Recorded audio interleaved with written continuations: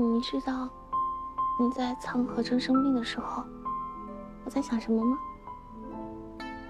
想什么？我在想，如果在我的照顾下，你还是死掉了的话，那按照新传律例，我应该是要被问斩。我就在想，是直接殉情呢，还是等候问斩？后来想着想着，我竟然一点都不怕死了。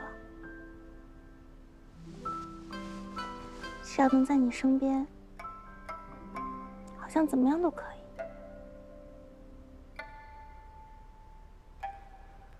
哎呀，你刚来新川的时候，可是一心想当寡妇的。如果我真的死了，你说不定就是没梦。